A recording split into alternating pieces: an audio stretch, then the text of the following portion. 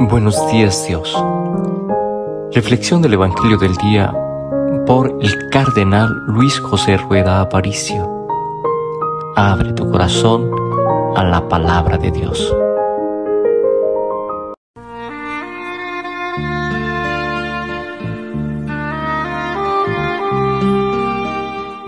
En el nombre del Padre, y del Hijo, y del Espíritu Santo. Amén. Edificaste una torre para tu huerta florida, un lagar para tu vino, y para el vino una viña. Y la viña no dio uvas, ni el lagar buena bebida, solo racimos amargos y zumo de amarga tinta. Edificaste una torre, Señor, para tu guarida, un huerto de dulce frutos, una noria de aguas limpias, un blanco silencio de horas, y un verde beso de brisas. Y esta casa que es tu torre, y este mi cuerpo de arcilla, esta sangre que es tu sangre, y esta herida que es tu herida, te dieron frutos amargos, amargas uvas y espinas. Rompe, Señor, tu silencio y grita, que mi lagar enrojezca cuando tu planta lo pise, y que tu mesa se endulce con el vino de tu viña. Amén.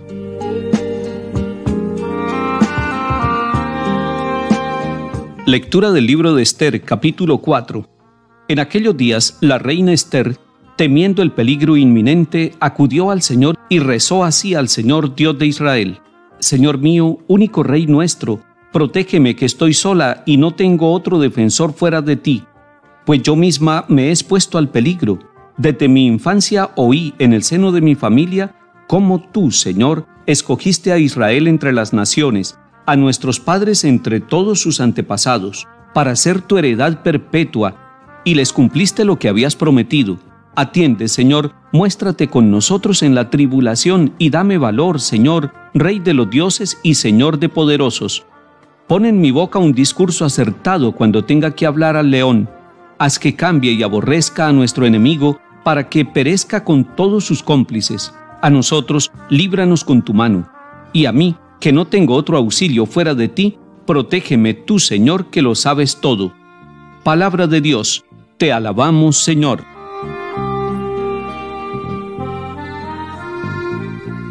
El libro de Esther nos está mostrando en el capítulo 4 una bellísima oración, una mujer orando en medio de la tribulación de su pueblo, en medio del sufrimiento de esclavitud, de destierro, de abandono que está viviendo el pueblo de Israel.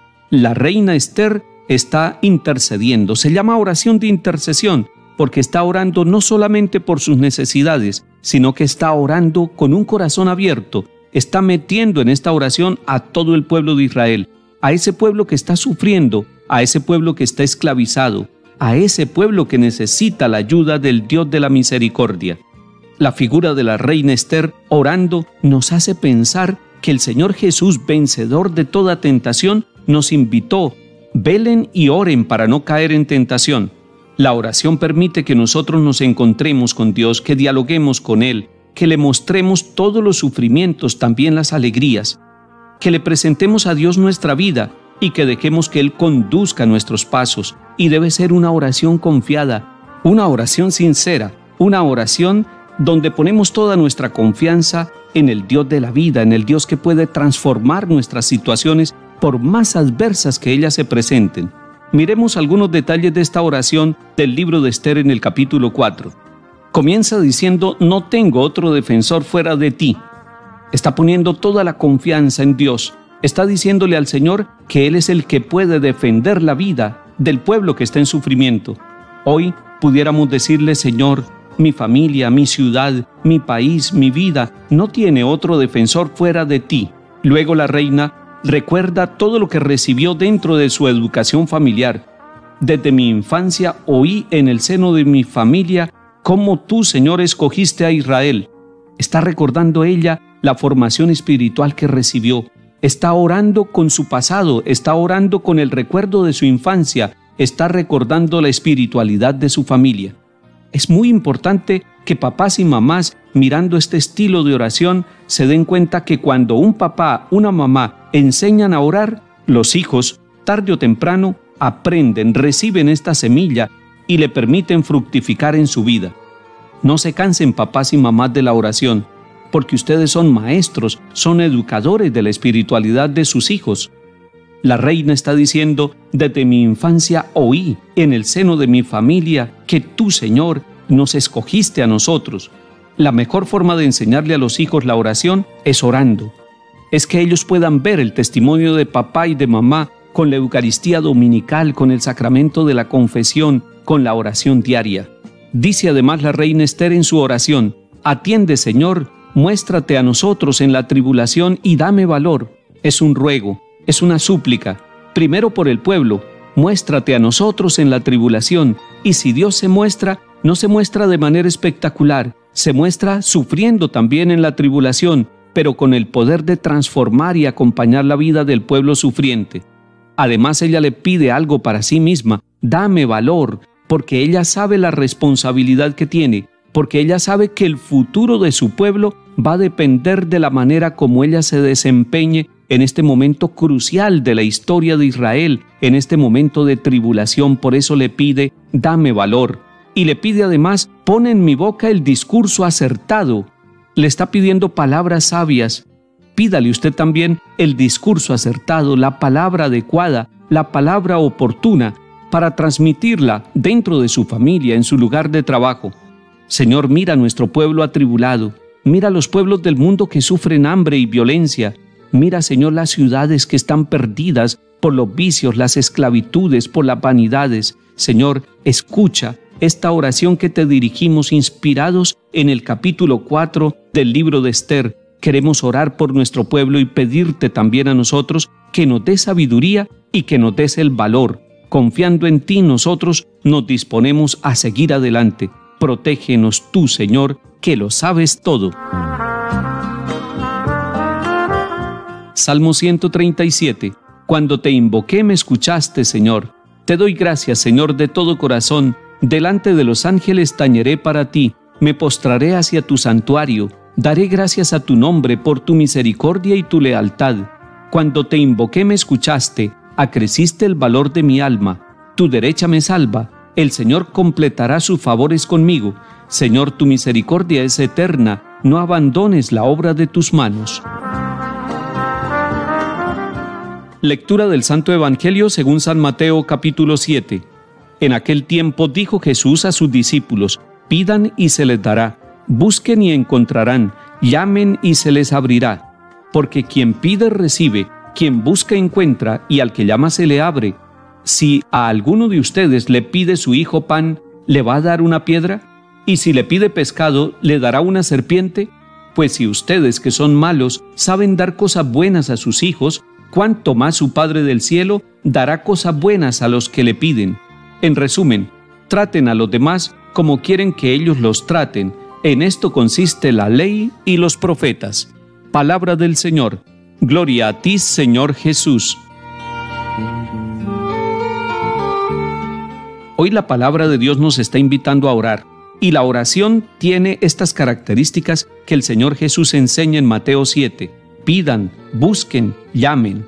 Pedimos en la oración en medio de nuestras necesidades. En el Padre Nuestro pedimos el pan de cada día. Pedimos que el reino de Dios venga a nuestra vida. Pedimos que nos libre de todo mal. Pues también nosotros podemos pedir en la oración.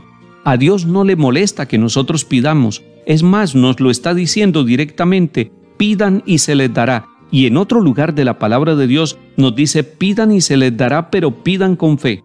Segundo, la oración es una búsqueda. Nosotros buscamos, busquen y encontrarán. Buscamos el camino de Dios, buscamos la voluntad de Dios, buscamos el rostro de Dios, aún en medio de nuestras tribulaciones, como escuchábamos la oración de la reina Esther.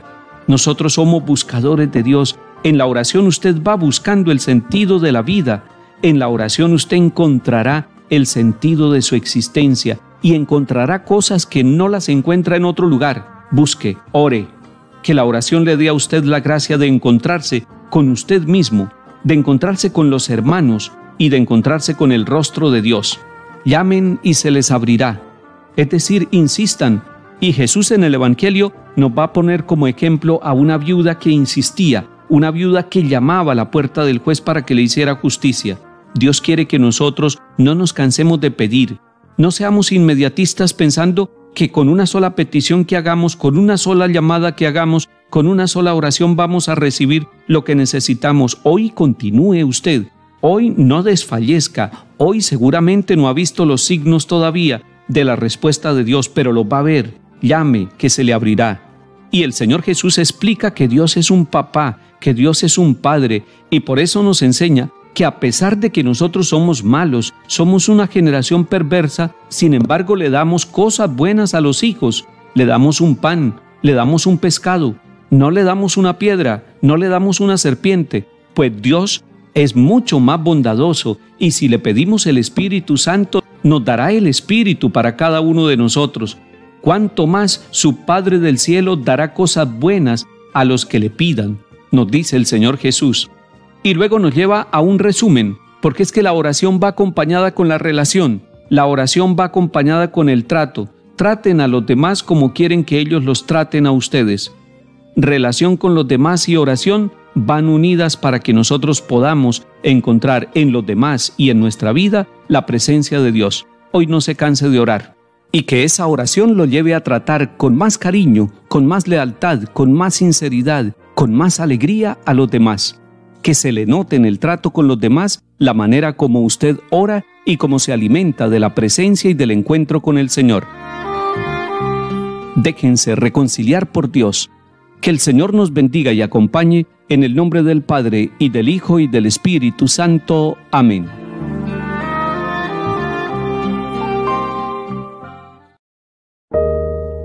Buenos días Dios.